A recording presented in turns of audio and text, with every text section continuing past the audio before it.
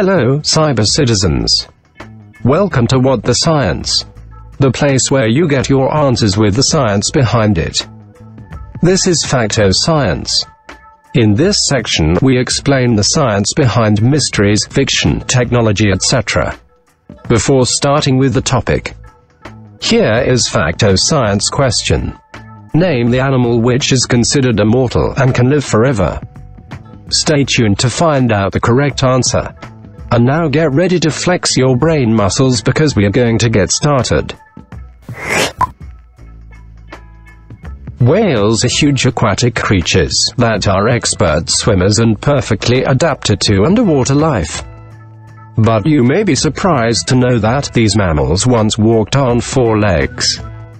About 50 million years ago, their ancestors used to roam around on land with limbs instead of flapping around.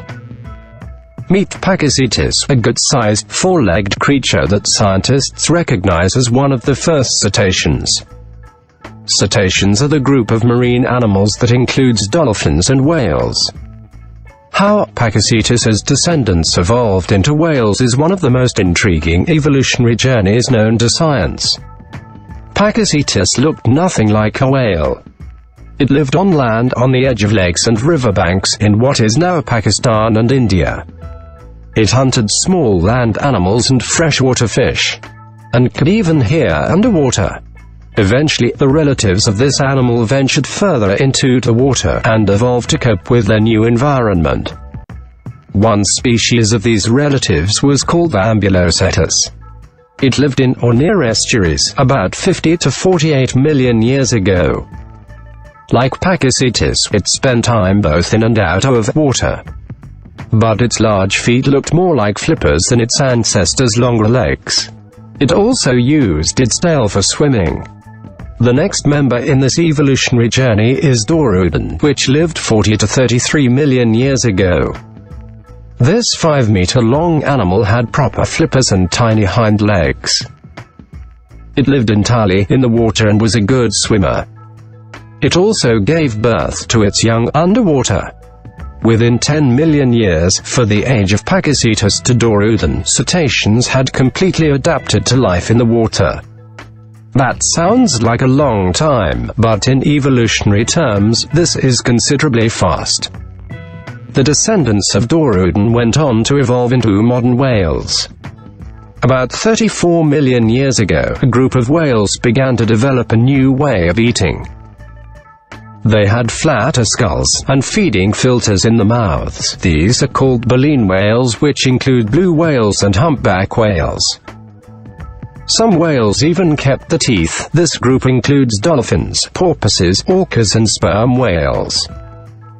So the evolutionary story of whales are majestic and wonderful as the mammal itself. So that's it from this episode of Whatthescience. You can watch other episodes by clicking on the link above.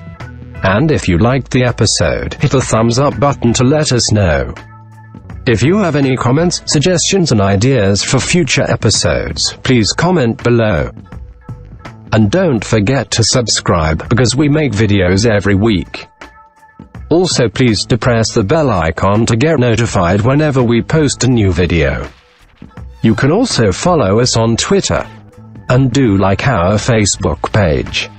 All the links are provided in the description below. Thank you for watching.